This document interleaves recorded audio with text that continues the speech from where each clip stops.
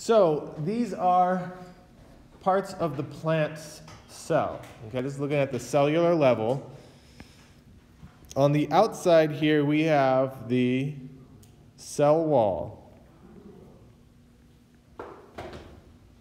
And on the inside, we have the cytoplasm or cytosol, okay, which is the fluid part of the cell, and the cell wall is the structural part of the cell. When substances pass through or go from one cell to the next, they can go by different routes. Another way to consider, another label for the inside of the cell is called the symplast. And for the outside of the cell wall, it's called the apoplast.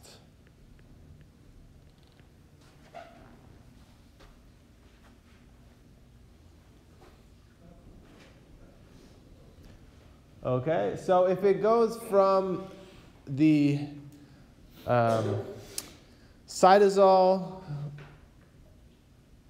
of one cell to the cytosol of the next, this is called the symplastic route.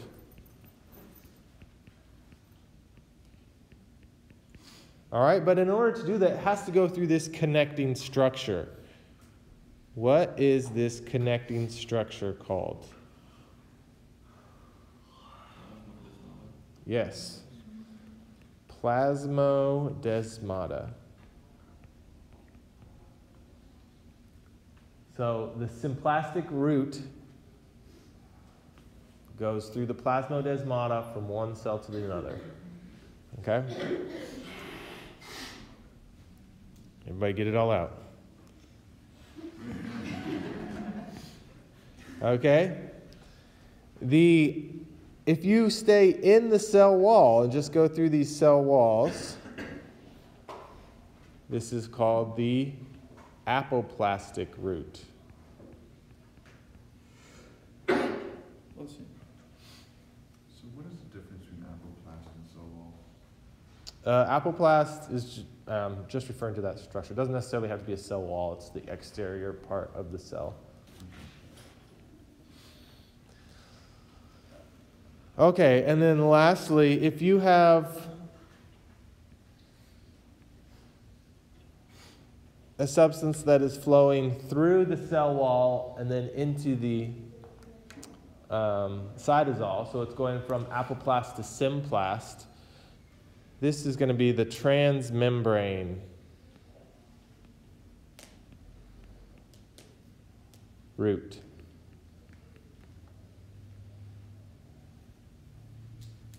Okay, because it's going through the cell wall, and then it's going through the plasma membrane, back through the plasma membrane, into the cell wall, so on and so forth. Okay, so those are our three routes that substances can take as they pass through cells. Okay. All right, so the first process, major process we're going to talk about is evapotranspiration, and that's exactly what it sounds like. We have evaporation, which is powering the transport of water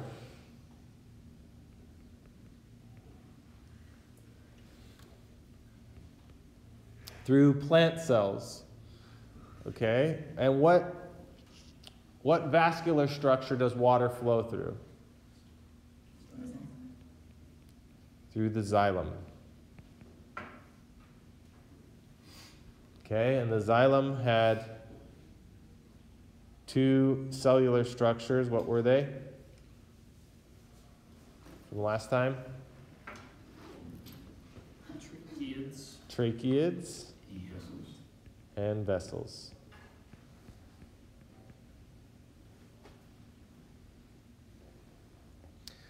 Okay, but our journey starts at the root.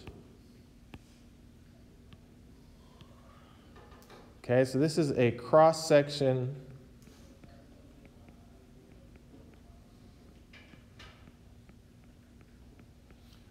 of the root. Okay? And these little appendages coming off of it are root hairs.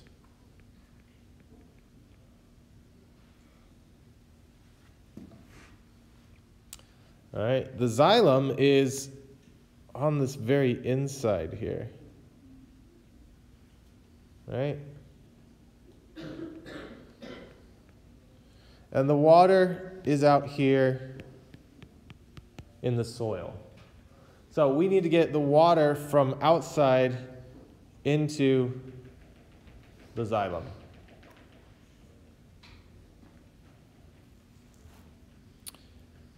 So the first step is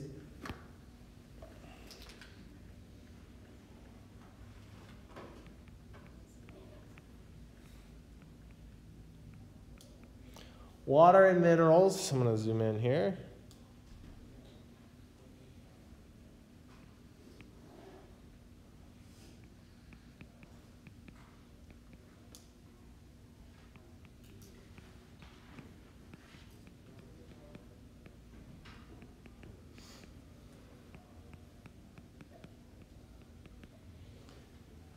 Are actively transported into the root here. You actually don't have to actively transport the water if you can create a hypertonic solution in the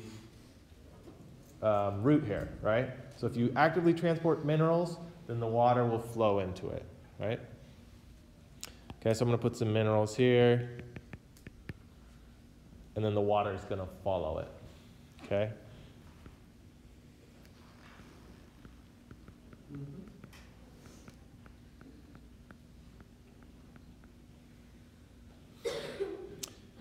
Okay, and this is going to exert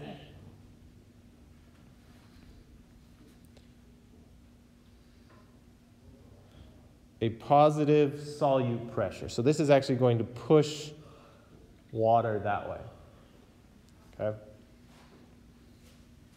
But it's not very much. All right, so here's a bunch of cells.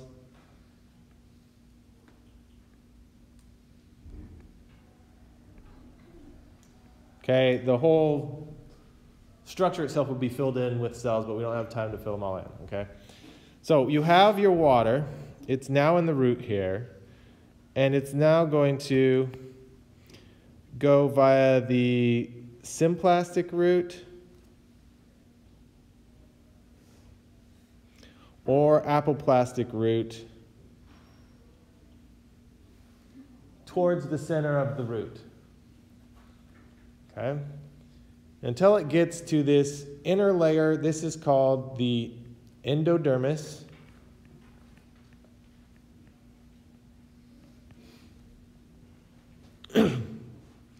And within the endodermis, you have this waxy layer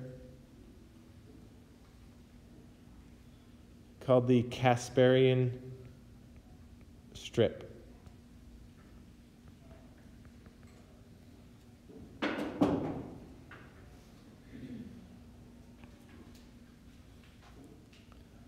And this Casparian strip forces all water to go through the cells of the endodermis. So now they can no longer go the apoplastic route. They have to go, if they're apoplastic, they then have to go transmembrane into the endodermal cells.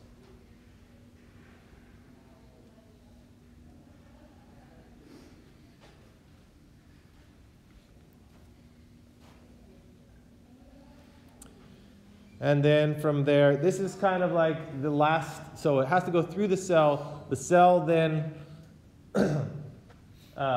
can filter or whatever it needs to do, whatever metabolic process it needs for that water before sending it then to the xylem.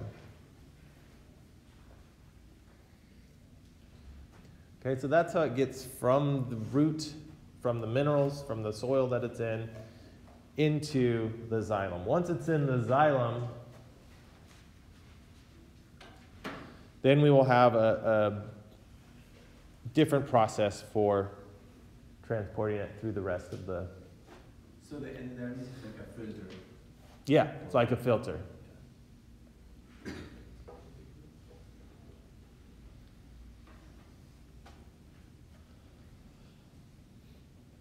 Okay, so now let's look at, any questions on this? Okay, so now let's look at the rest of the plant, okay?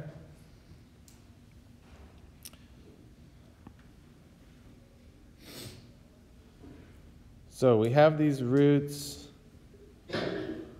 Okay, we talked about the little root hair.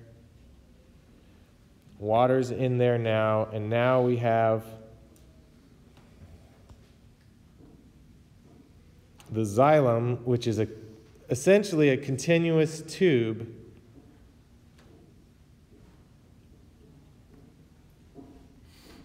which goes through the whole plant.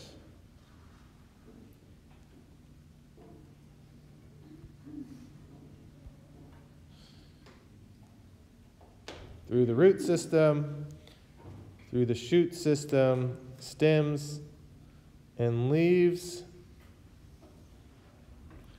and then connects all the way to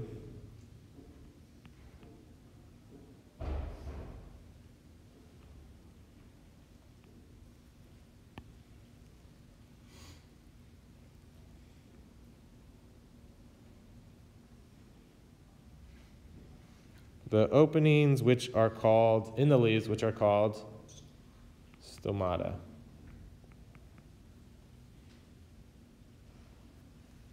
But it's one continuous tube, like a giant straw, or like your blood vessels, how they're all connected. Okay? So there are a few different forces then at play here. So you have water molecules in here, right? And the water molecules form bonds between themselves, right? What's that called? Cohesion. And then the water molecules also bind to the walls of the tracheids and vessels. What's that called? Adhesion. Okay, cohesion and adhesion then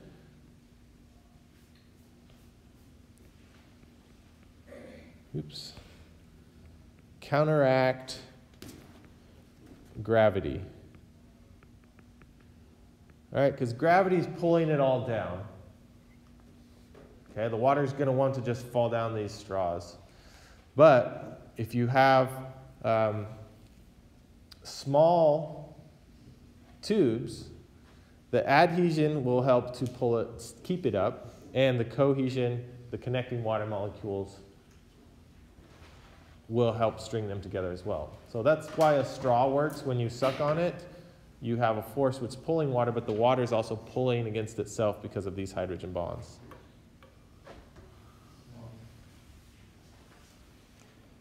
Okay, so the water molecules are sticking together. And then outside you have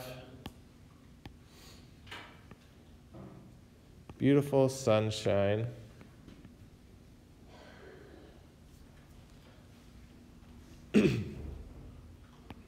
And the water molecules right here at the stomata then are going to evaporate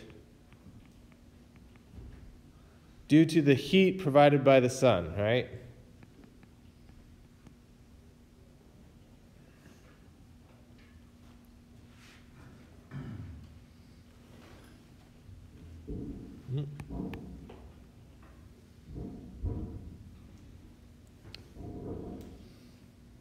So this evaporation creates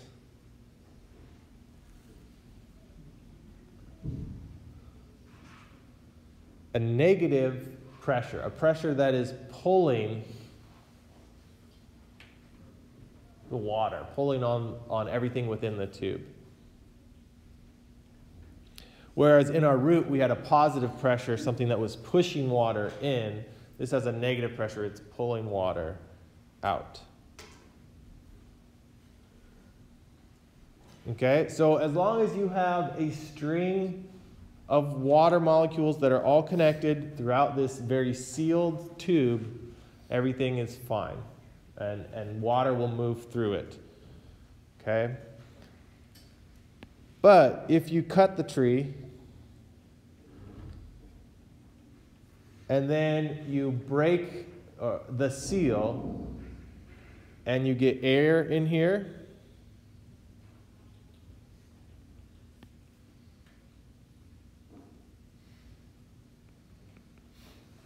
it's like having a hole in the straw. Have you ever tried to suck something out of, drink a soda with a hole in the straw? It doesn't work, okay? So you're going to have a disconnect, and then in order to fix that, you'll have to either repair, or the tree will have to repair or seal that. But oftentimes, if the gash is too big, then it's irreparable.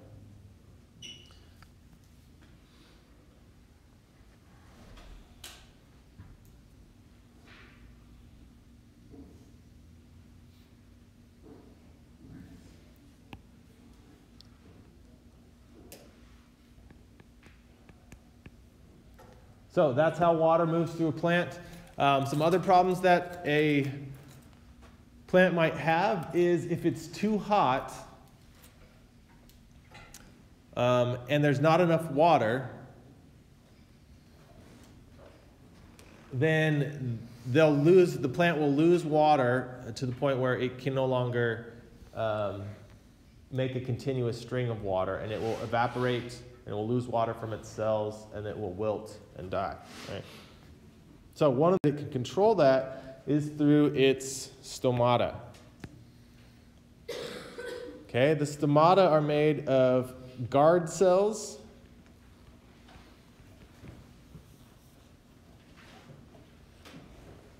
And the way that the guard cells control whether they are stomata are open or closed is through water regulation, so osmosis. So if the guard cells are hypertonic,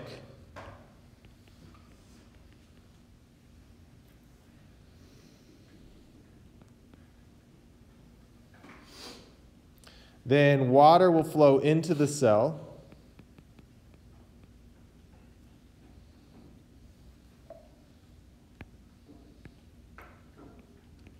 And the stomata will open. And in this state, it is turgid, or it would be like when the muscle is flexed, only it's not a muscle, okay, but it contracts when it takes on water, and that opens up the stomata. Okay, but when the cells are hypotonic,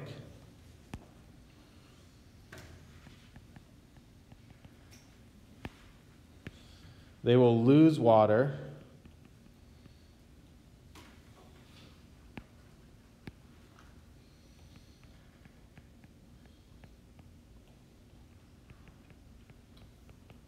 And they will be closed and flaccid.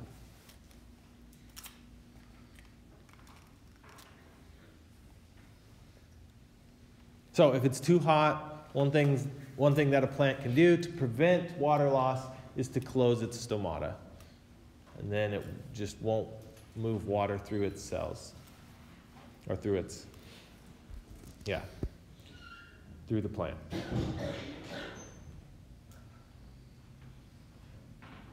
heard that if you water the plant, when it's ice and outside, that it damages the stomata, it burns them or something. Is that true, or is it just that they're not as functional because the guard cells are closing? So if you water the plant, all right, so that's the xylem. Yes? I just have a question. Okay, all right, so now we're going to talk about the movement of sugars, okay, through the plant. And this is through a process called translocation. Okay, this is reliant on, however, our xylem. Okay, what is the network, vascular network, which transports sugars? Okay, good. But the phloem doesn't work without the xylem. And what's in the xylem? We just went over? Water. All right, so there's water, and it's moving up the plant. And it's right next to the phloem. And we're going to need that water to move our sugars.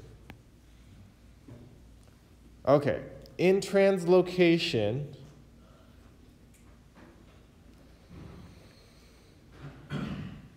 we're going to talk about sugars, but the process is also for any other substance which is going to move through the plant, right? The sugars move from source to sink. Okay? So this can change, all right? The source of sugar in plants is where? Roots or leaves, right? Depends. Originally, they're going to come from the leaves, right? Because that's where photosynthesis is occurring. You know, some other parts are photosynthetic depending on the plant. But generally, the leaves are going to be where the sugars are being made through photosynthesis. Okay, and then the sink is going to be where those sugars may be stored or needed. Okay, so in the summertime, a lot of these sugars are going to go then to the roots, and they will absorb them, form starches and carbohydrate polymers, so that in the winter, or in an area or in a time of year when photosynthesis is not active, the root then becomes the source, right? And any parts of the plant that need to grow are going to be the sink. Okay, so it can switch throughout the year depending on the season and time and what's going on in the plant. All right, so we're going to say this is the source up here. So let's say it's summertime, the sun's out, this would be the leaf. Okay, so down here is going to be our sink.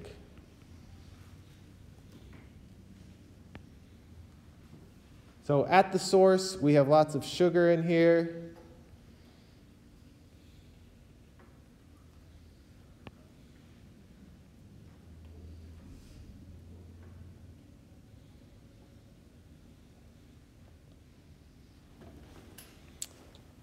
I'll move for you.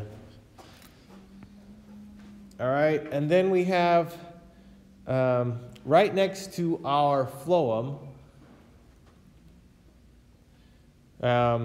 is the companion cell. Okay, and what types of cells make up the phloem? Do you remember? So we had vessels and tracheids for the xylem and sieve tube elements. Good.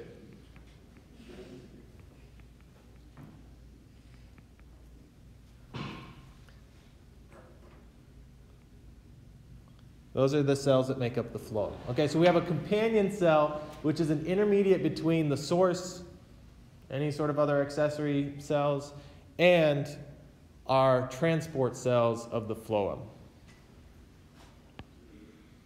All right, these sugars are going to be in high concentration. So they're going to go into the companion cell either through, what route would that be? Okay, so it can go through symplastic or apoplastic transmembrane, right, into the companion cell.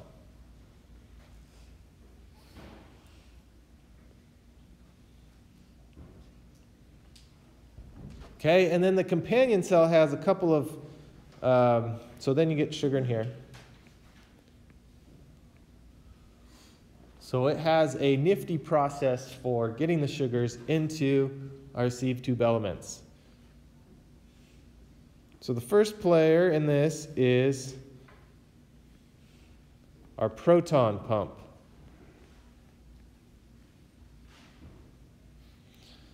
So what this proton pump is going to do is it's going to use ATP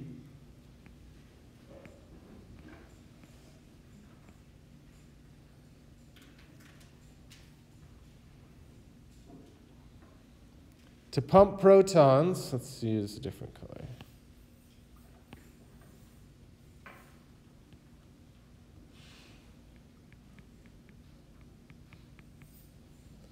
into the companion cell. And so now we have protons in here.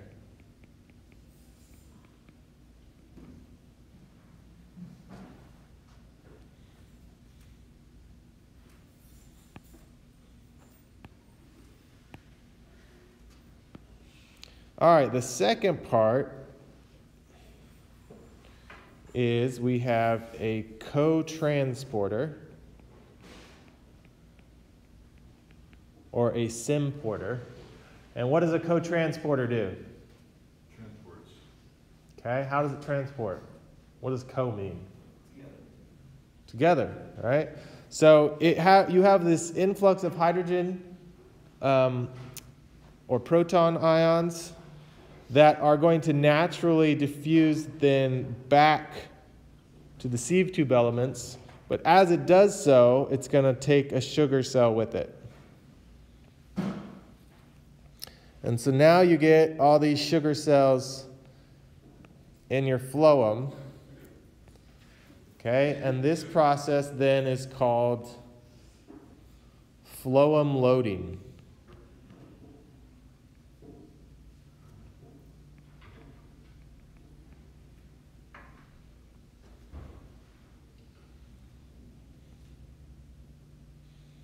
So now you have all the sugar in here, these sugar cells. And that's going to make a hypertonic solution, which is then going to attract water.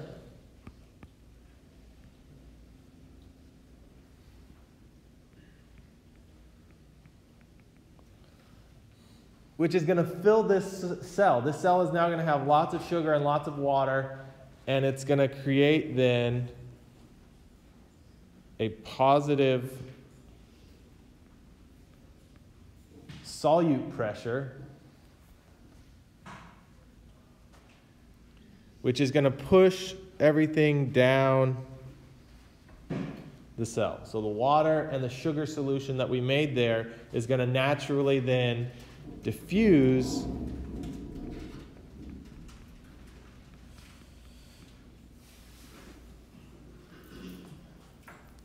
and go through the rest of the cell, or the rest of the phloem, through the process of bulk flow, okay?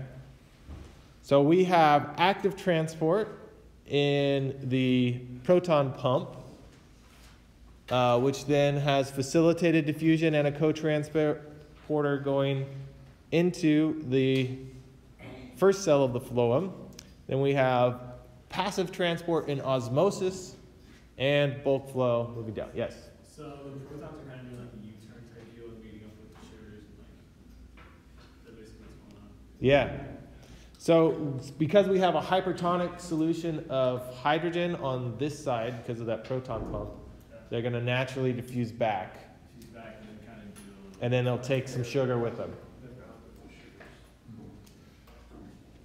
So the ATP there is it being created or is being used? Being used, yeah. So at this point, it's being used for transport of those hydrogens.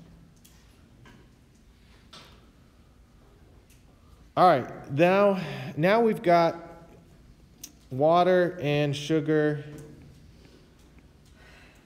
down here, and we have the sink. Okay, at the sink, this is where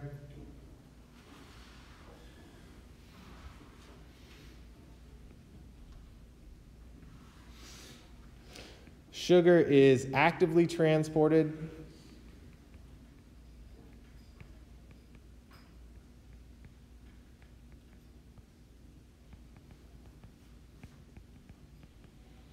into the sink.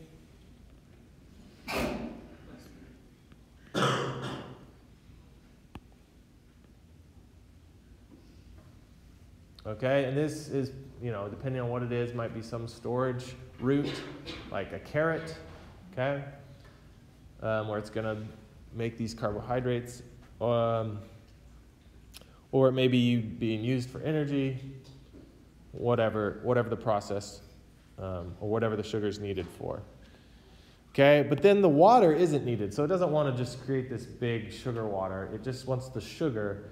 The water then will get recycled back into the phloem. Sorry, back into the xylem.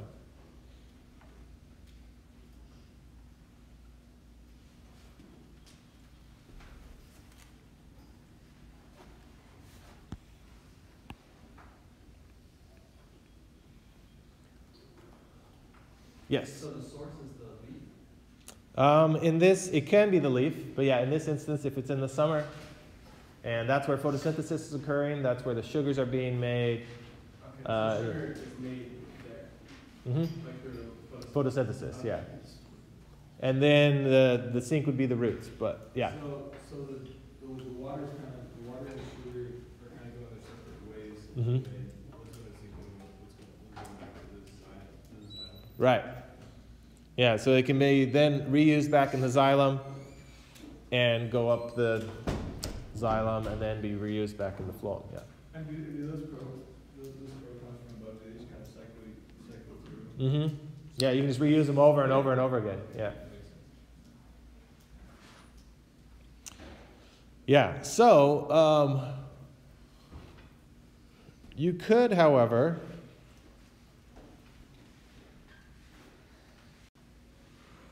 okay, so let's redraw this.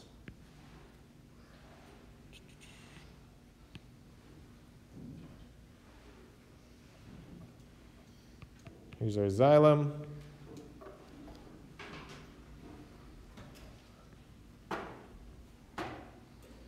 Here's our sieve tube elements.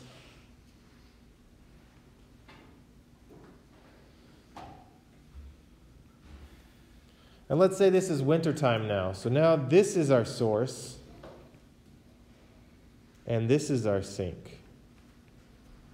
All right, so I want you and your neighbor to go through the process again. How would it work if the source and the sink are flipped? Okay, and then we'll talk about it.